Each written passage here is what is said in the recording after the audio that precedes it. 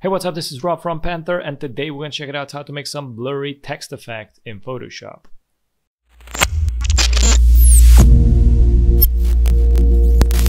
Step 1, I'm going to recolor the background as black. Select the type tool, type in whatever you want. I'm going to press Ctrl T and I'm going to scale it up. By the way, the font is called Humane Medium. From here, press Ctrl J to duplicate the layer. I'm going to right click on the top one.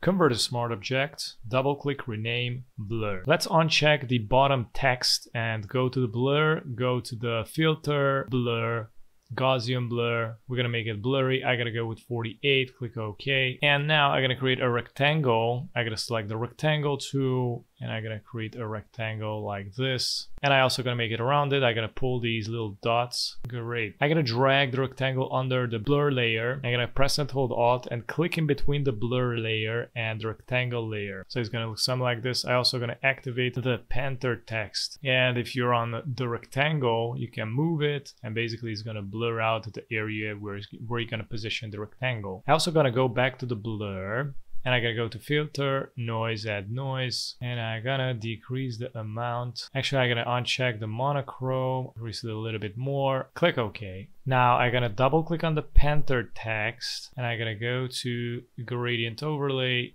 I'm gonna change the colors, go with purple, click OK, and the other one orange.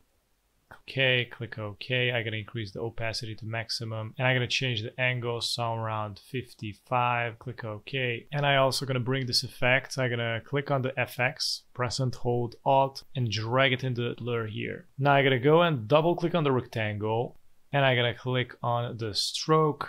Make sure to be in sides. I'm gonna go with the size somewhere around 4 or 5 and make sure to decrease the opacity and make sure the color is white. I'm gonna go with the opacity somewhere around 45-ish. I'm gonna go to color overlay, make sure to be white. Click OK, decrease the opacity. I'm gonna go with 8. I'm also gonna click on gradient overlay. Click on the gradient. I'm gonna change it to white, both sides.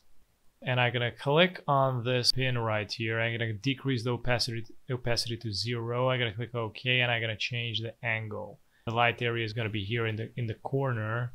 And I also gonna decrease the opacity a little bit more. I also gonna go to drop shadow, whereas the opacity is on 80, somewhere distance is 17, and the size is a little bit bigger. And you also can change the angle, but for me 90 degrees was pretty nice. I'm gonna click OK. And this is how you morph glass in Photoshop on text. Thanks for watching, and if you're new on the channel, don't forget to subscribe and hit the notification bell so you get notified with daily updates, and also check out the rest of the videos at the end. Have a good one. Bye bye.